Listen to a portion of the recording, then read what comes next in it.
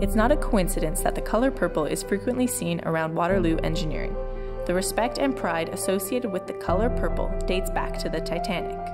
According to legend, the engineers on board the Titanic wore purple coveralls. They stayed in the furnace room while the ship sank in an attempt to signal other ships with the smokestack. While others saved themselves, those engineers sacrificed their lives to save others. This contributed to the color purple being the official color of Waterloo's engineering faculty. At certain times of the year, including orientation week, students may choose to dye themselves purple to embrace their engineering pride and to continue the tradition of purpling. You'll also notice that when a new president of the Engineering Society is elected, a purple monster suddenly appears chained outside of Poets.